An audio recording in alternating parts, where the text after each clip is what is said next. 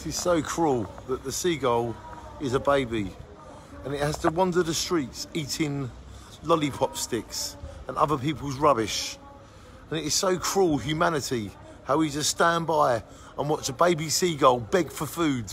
It can't even ask for food. It just begs for food and it's eating lollipop sticks and people's chewing gum. And it disgusts me because this is still someone's baby. And I can't believe a little baby is walking around like this and no one even cares. Well, I care because it's somebody's baby and I wish more people would care too. Disgusted by people. It is still somebody's baby.